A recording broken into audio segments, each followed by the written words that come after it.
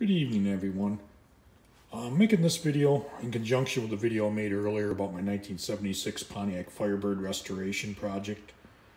In that video I was telling you about how I was planning on using the 350 that the guy threw in with the car as the motor for it. Been doing a little research on Pontiac engines, and I kind of determined the best cylinder head for my application was the 1968 number 17 Pontiac head. These were used primarily in the 350 two-barrel engines, and they were, according to Wallace Racing, about 9-to-1 compression ratio. Now, unfortunately, Wallace Racing doesn't list the CCs, and I kind of need to know what they were because I need to determine what my compression ratio is going to be on the car, which I want to try to keep it around 9-to-1. So I'm doing that right now, measuring the combustion chamber CCs.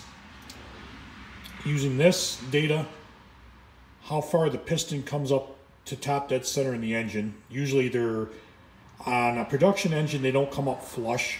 They're usually what is referred to as in the hole.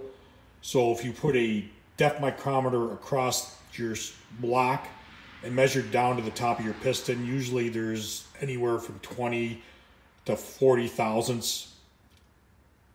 And by determining how far the piston comes up, the reliefs in the pistons that I have, the thickness of the cylinder head gasket, I can kind of determine what my compression ratio is going to be on the engine.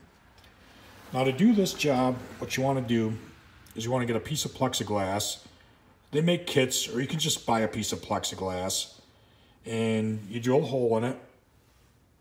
Use some grease. I'm actually using super lube, or you can use Vaseline. Seal it to the head, put a spark plug in, and obviously both valves in. And use liquid. I'm using a mixture of alcohol, water, and food coloring in one of these droppers. Now this dropper is gradulated in milliliters, which you can convert milliliters to cc's. They're 1-to-1, so 1 milliliter equals 1 cc. And you fill them up slowly till you get all the air out and it's flush with the bottom of the plexiglass but not running out the hole. And my advice is to keep a record of your measurement. My first draw was 60 cc's, second draw was 20, third was 4. Actually it was 5, but it ended up only getting 4 in there. And that gave me a combustion chamber cc of 84, which I kind of figured these were around 80-85 cc's. There's going to be some variances. One of the combustion chambers I measured already came out to 85. Another one came out to 86.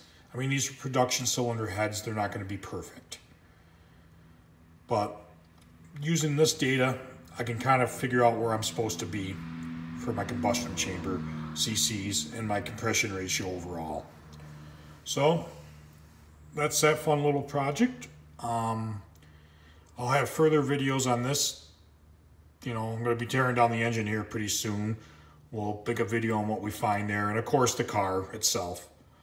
But I'm hoping you like this video. Please like and subscribe if you do, and have a great night. Thank you.